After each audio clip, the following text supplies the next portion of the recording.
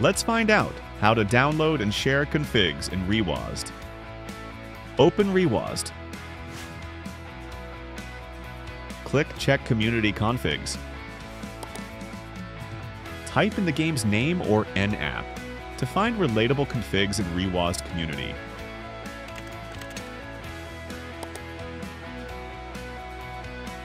Choose any config you like according to tags or ratings.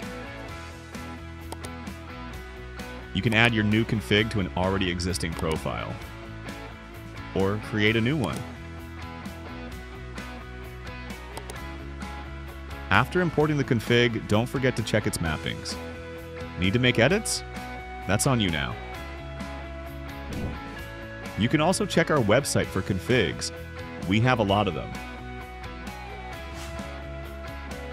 You can share your best configs with the community so everyone can try it.